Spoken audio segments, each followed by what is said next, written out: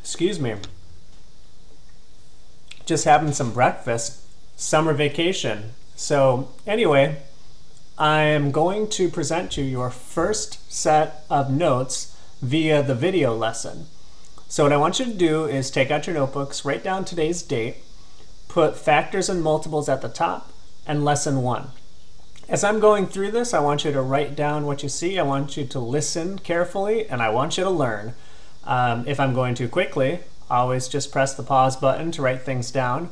And if you need to rewind, that's the beauty of this magical technology. You can go ahead and see things a couple of times if you need to. So without further ado, let's get started. We're going to begin this lesson with some vocabulary. These are the terms that you need to know. You might have learned some of these in 5th grade. Hopefully they're not completely new to you. Let's start with factor. A factor is a number that is being multiplied by another number. Okay, this is just the fancy terminology for this. You see this? That's a multiplication sentence. Each of those numbers has a name. The 6 and 4 are factors. 24 is the answer. We call that a product. So a factor is just the number that's being multiplied. No big deal. All right, you got that? Sweet. Okay, next. A common factor is a factor that 2 or more numbers share. So if we look at the numbers 24 and 72, they both have a common factor of 8 because 8 times 3 gives us 24 and 8 times 9 gives us 72. Okay, so we've got factors and common factors. Easy so far, right? I knew you could do it.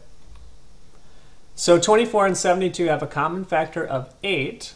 There are also more common factors that 24 and 72 share. Okay, we're going to talk about many common factors.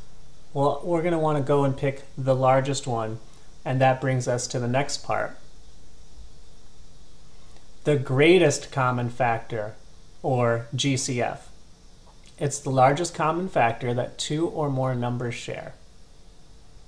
So, if we go back to 24 and 72, they have a greatest common factor of 24.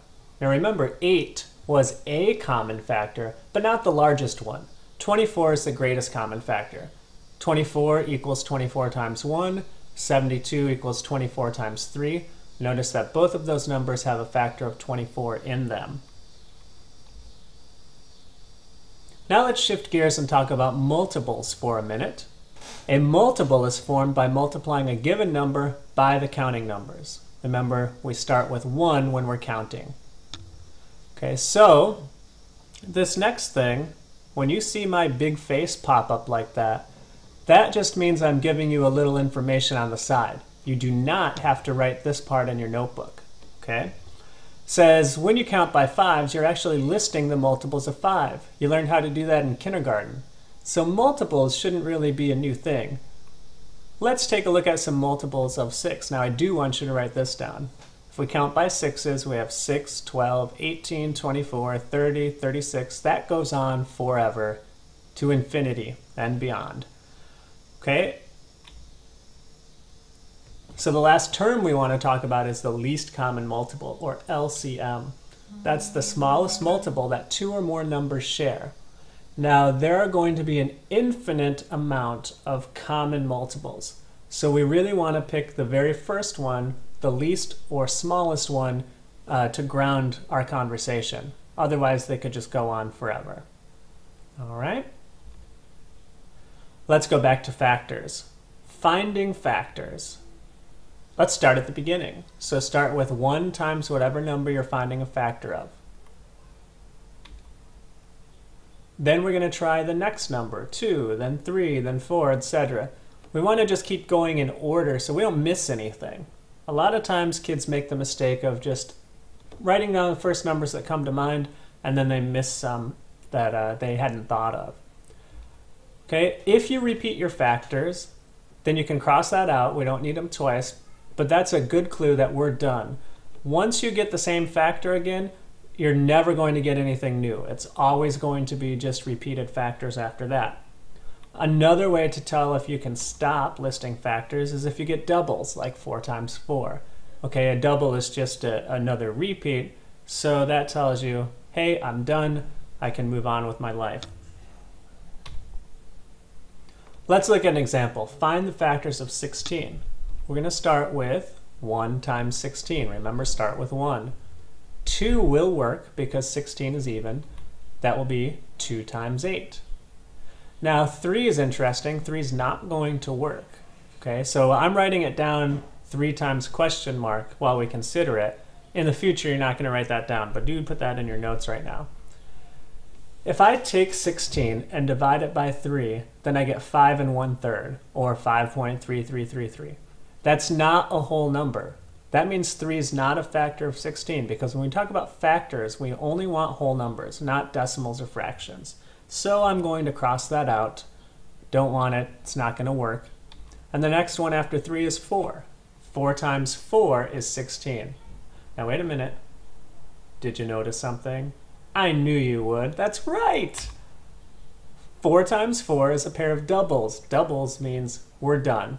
Now we want to list those in order from least to greatest. So they are 1, 2, 4, 8, and 16. Notice that there are only 5 factors of 16. 1, 2, 4, 8, and 16. Got it? Easy, right? Well, let's do one more. Let's find the factors of 24. Again, we'll just list them, starting with 1 times 24, 2 times 12, 3 times 8, 4 times 6.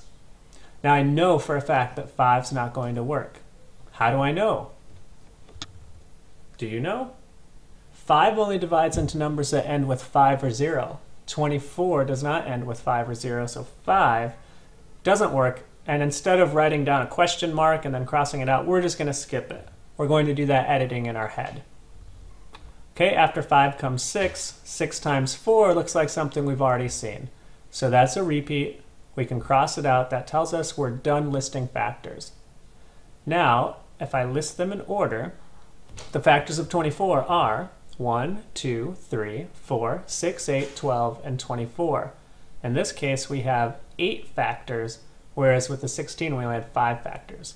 There's always going to be a limited amount of factors, but that number can vary from problem to problem.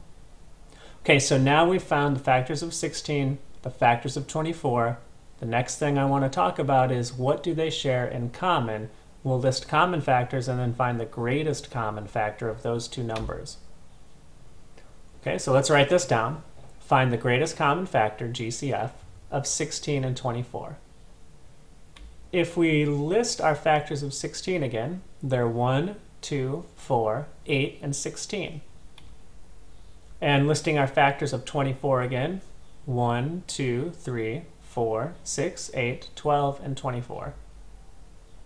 The things we find in both places, I can pull out a 1, I can pull out a 2, a 4, and an 8. So the common factors are 1, 2, 4, and 8. And once we have that list complete, it's a pretty easy step to find the greatest common factor, which is the largest of those numbers, in this case, 8. Got it? GCF. Okay, let's move on to multiples quickly.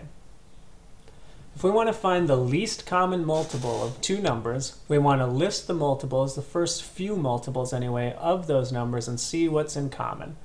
Okay, listing the multiples of 6 is like counting by 6s. We did that earlier. 6, 12, 18, 24, 30, 36, and that goes on forever. Multiples of 9, 9, 18, 27, 36, 45, 54. And so the question is, what do we see in both places? Okay, the first number that I see in both places is the 18. That means the 18 is the least common multiple. I see something else in both places. What is it? Are you talking to your computer right now? That's weird. Anyway, it is 36.